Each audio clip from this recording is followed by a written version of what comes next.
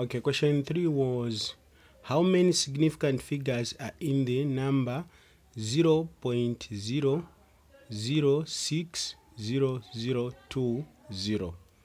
Okay, so how many significant in this number? So I'm going to write this number in question, which is 0.0060020.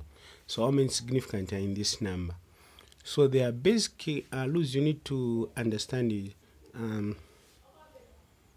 all numbers which are non-zeros are significant, and the zeros in between non-zero digits are also significant, as well as zeros after the point are also significant.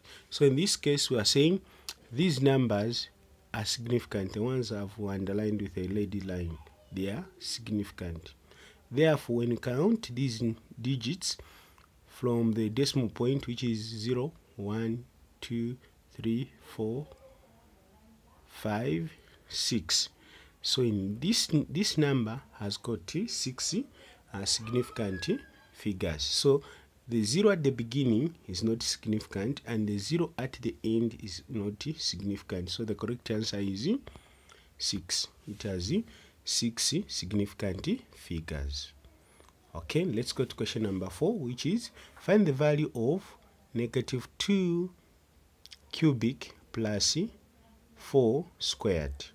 Okay, so we're going to find the value of -2 raised to the power of 3 plus 4 raised to the power of 2.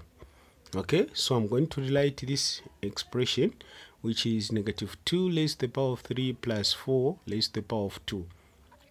Okay, so what I'm going to do is I'm going to expand that. So I'm going to expand that. That means I'm going to multiply -3 by itself 3 times. So not -3 but -2 by itself 3 times. So I'm going to multiply -2 by itself 3 times, like this. Okay, -2 times -2 times -2, plus, then I'm going to multiply 4 by itself twice. Okay, then -2 times -2 will give me +4. +4 times -2 will give me -8. Now, plus 4 by 4 will give me 16. Now I'm going to simplify -8 plus 16, which will give me 8.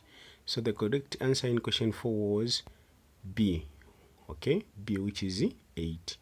B was the correct answer, and the answer was 8.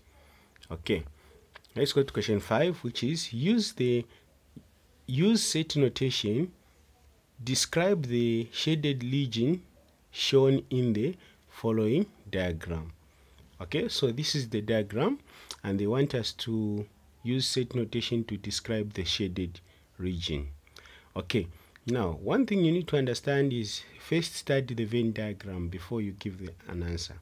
So when you look at the Venn diagram, what is the Venn diagram telling you? Okay, you see that set B is a subset of set A. All the members of set B are found in set A. Okay, and set A is the one which is a bigger circle. Okay, so now when you look at the shaded area, this shaded area is showing members which are not showing elements which are not members of set A or set B. Okay, the shaded area is an area where members which do not belong either in set A or set B. Okay, the shaded area is showing members which do not belong in neither A nor B. Therefore, we can say the shaded area is A union B complement. A union B complement, and the correct answer is A, not B but what? A, not B but A. Okay, not B but A. So the correct answer is A union B complement. A union B complement, which is A. That is the correct answer. Okay, now let's go to question 6.